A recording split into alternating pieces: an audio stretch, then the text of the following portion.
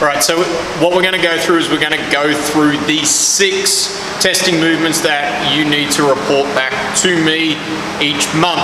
Now, if you have an injury or an exception, there's a reason you can't do something, that is fine.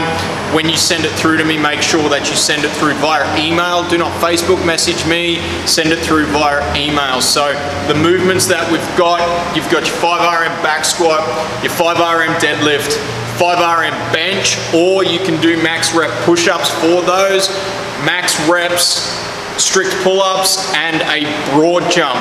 One optional movement, which I'm not going to go through today, if you want to send it through to me, is a 3RM hang power clean. We've done a couple of other videos talking about that, but that is 100% optional because it's so dependent on you doing it properly. Righto, let's run through how I would like to see you do the movements. Just bear in mind, this is all based off you having the requisite mobility to do it. If you're unsure whether you're doing it properly, take a video and post it up in the Facebook group. All right, so back squats, 5RM back squats. What we're looking for is from the starting position. If you can keep your toes forward, great. But from the top, we're looking at a nice controlled descent, crease of the hip below the top of the knee, and then firing up from there. So you're doing 5, controlled, up, controlled, up. So we're trying to do sets of 5, so 3, 4, 5, and then you walk it on into the wrap.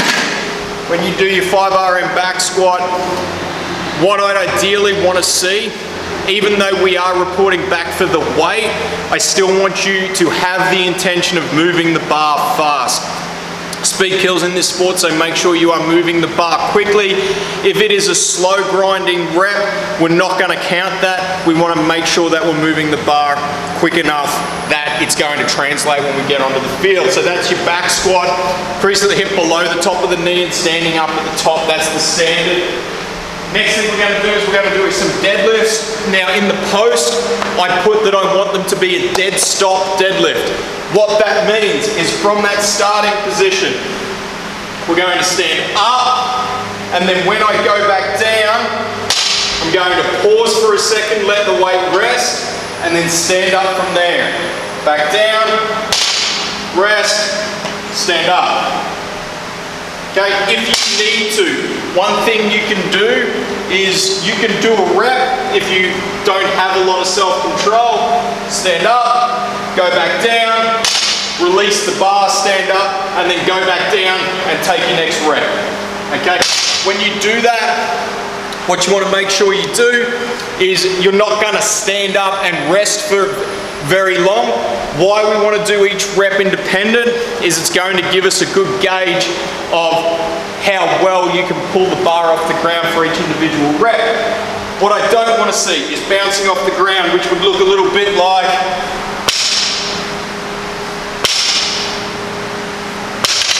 okay, we're trying to be athletes, we're not trying to be CrossFit competitors, so we're going to do dead stop deadlifts.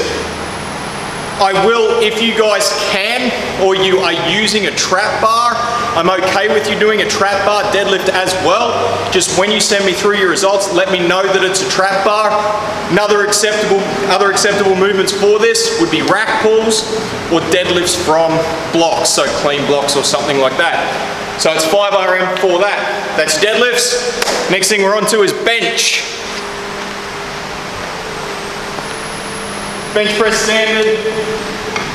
Pretty well what we're looking for is from here, unracking, letting that bar touch my chest, and then pressing out. Okay? Bar touch my chest, pressing out. Okay?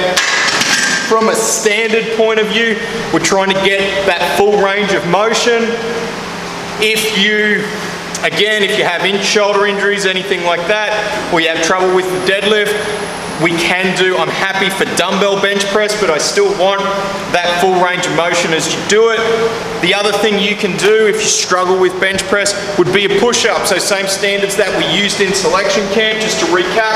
Nice flat back, no staking, chest to touch the ground, and then full lockout at the top, that would count as 1. You can do max rep push-ups. If you send those through, it does give us a little bit of comparison compared to what we did at camp. So that's the 3 barbell movements. Okay, from there you've got 3 body weight movements that I want you to send through. So with these movements, they're max rep or max effort or max distance. So when we say max rep, it's basically for a pull-up, what we're looking for, full lockout at the bottom, through to chin, over the bar, back down to full lockout, that counts as 1. Max effort is how many you can do without coming off the bar. Okay, so if that's only 1, that's 1. If that's 15, it's 15. But you need to move through that full range of motion. Chin over the bar, all the way down the bottom. It is a pull-up, which is an overhand grip. It is not a chin-up. This is a chin-up, this is a pull-up. I want your max rep pull-ups, I don't want your max rep chin-ups. All right, so that's the pull-ups. Broad jump, I think everybody should be familiar with broad jump, but just to recap, from a standing start, 2-foot takeoff, 2-foot landing, and we're trying to jump as far as we can forward, okay? The mark will be from where your toes start to where your heel lands, okay? So you will measure from where your toes leave the ground to wherever, if I land here, that's the mark I'm measuring to, where your heel lands. All right, the last one is just a core strength tip. So with your core strength, we're just gonna test the plank. So all we're doing, elbows on the ground, put your hands together, stack those shoulders over your elbows, and then from here what I'm looking for is a straight line that runs from my heels up to my shoulders. I don't want to be up in the air, I don't want to be down. As soon as you get into that position, consider the position broken. Okay, so your max, when you're timing it, it's the amount of time you can hold it for. Now, I'm sure there's going to be some of you that can hold it for quite a while. If you go over 4 minutes, you can stop. Just tell me you've gone 4 minutes plus, okay? If you can't get that, tell me the time that it takes you before you break that position. All right, so there, the 6 testing movements. I haven't gone through hang power cleans, but if you are doing them and you would like me to put those into the spreadsheet, please send them through. Again, the reason I haven't done it is because it's so important for those to be taught properly, and not all of you are going to have access to an Olympic weightlifting coach.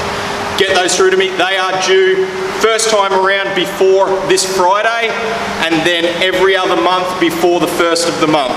All right, thank you.